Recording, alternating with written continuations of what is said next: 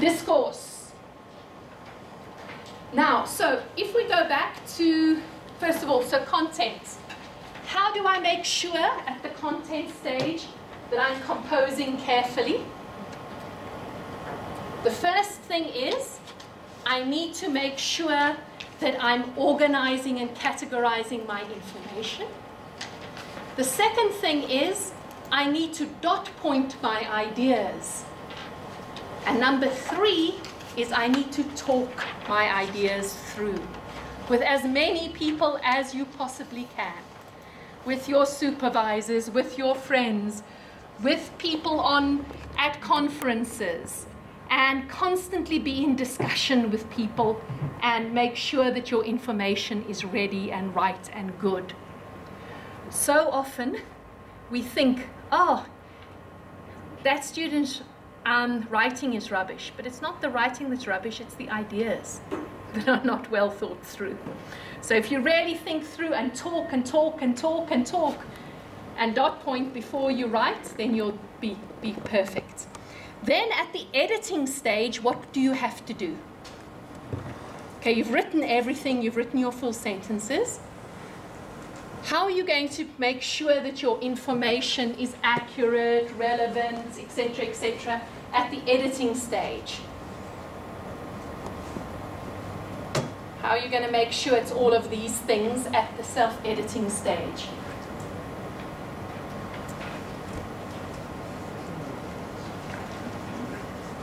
It's all down on the paper.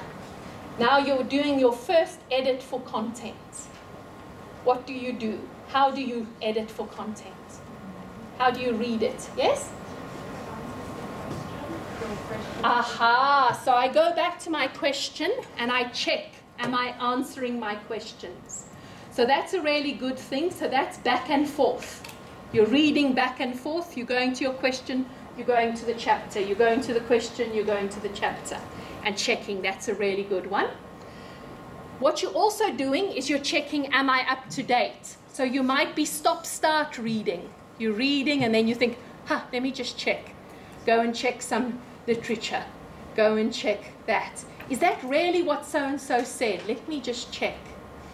On Facebook the other day, this very famous linguist, who happens to be a Facebook friend of mine, was ranting and raving about a conference he went to, and a scholar, and he put quotation mark like that, misrepresented his work, explained it incorrectly, and he was being very, very cross. So am I doing it in the correct way? And that's also, when you're doing that editing for content, it's very, very important to let someone else read it. Even if it's not your supervisor, let your friend who's in the same discipline read it and check. Or read sections that you're not clear of. So particularly if you're quoting this particular person, and whose name I will not mention, you should probably let someone else check, is that what that person really said? Okay, have I represented them correctly? A really key thing here is also often we make the mistake with secondary citations. Smith is talking about what Rogers said, and we read Smith, but we don't read the original. And then we make a misunderstanding of Smith's misunderstanding. Okay, that's a problem. So you might want to check the accuracy. Can I find the original? Can I double check? Are there other people that have also summarized what Smith is saying? Can I check? So it's a stop-start reading and it's a back and forth reading for the content. Okay. And let's look at discourse. So the first element for discourse is, does my document have the appropriate macro structure? Macro structure means headings and subheadings. Does it have the appropriate sections? How do I know that? How do I know it has the appropriate sections in it?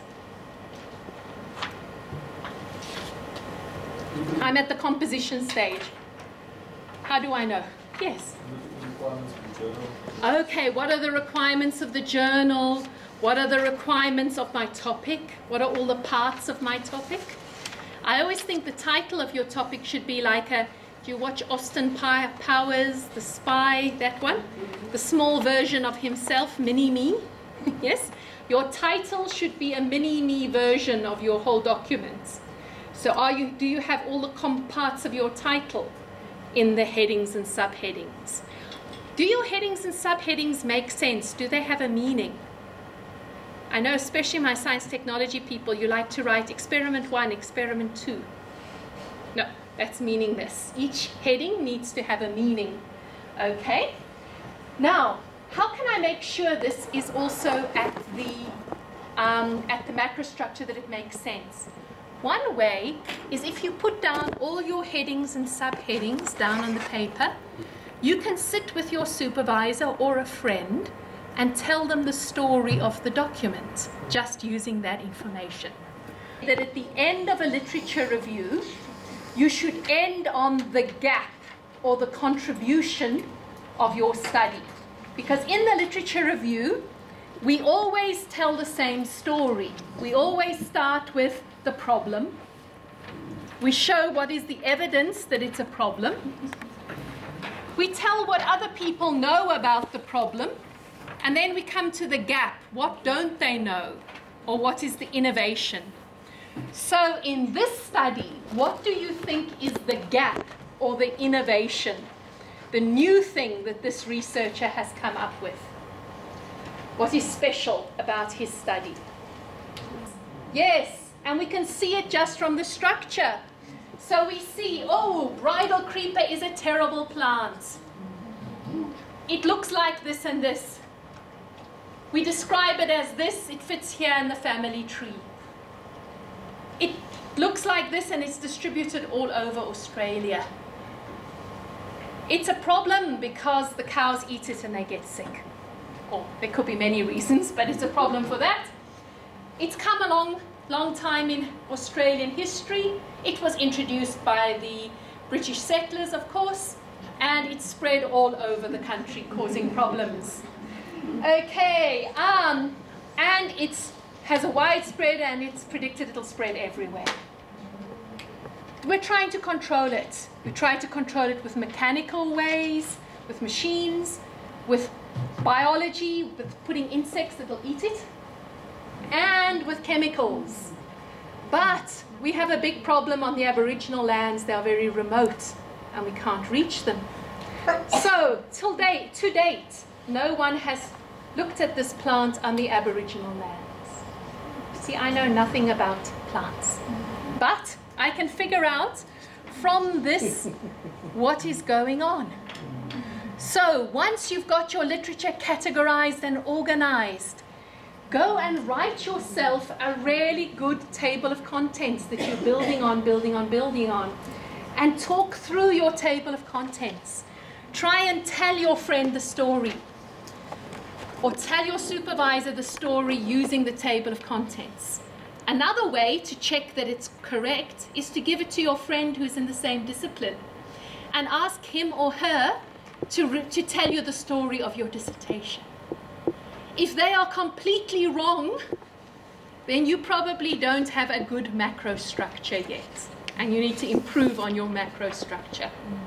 Okay, so that's the first stage of things that you need to do, is you need to get your macro structure right. So, for discourse marking, we say, does my text have the appropriate macro structure? Does it have all the important headings and subheadings? And for that, I look at the text type, the expectations of the discipline, but I also look at, does it tell the story, all the important bits in my story?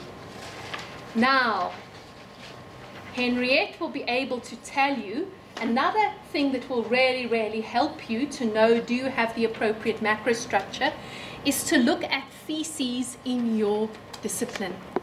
From last year and the previous year, look what are all the sections, what are all the headings and subheadings that they have in the document.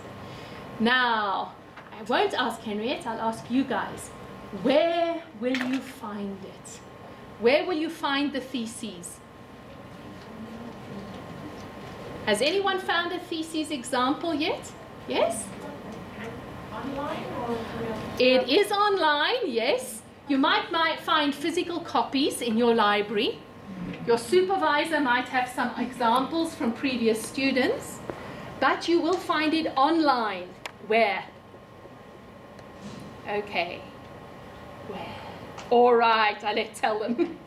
University website, library, and then dissertation for thesis. That's for ours. Okay. The additional ones you can find on the progress. Okay. So you can go and find examples and look at them. Many people will say, yes. Okay, yes, can we repeat that? Okay. The University of the Free State, you go onto the university website, then go to library, and then you log in and go to electronic resources, and then you get a layout, and there's a subsection that says dissertations and theses. And then also it's under either the alphabetical, you know, the discipline, or under the alphabet of the writers. That's for for those submitted University of the Free State. International ones are available under ProQuest, as you go under, you know, Academic Search Complete, ProQuest. But for a start, you probably want to start with the University of Free State ones, so that you can see what is common in your discipline area. Now, many people say, but I'm special, I'm different, my thesis is different. But you will find your thesis does have things in common with other people in your discipline.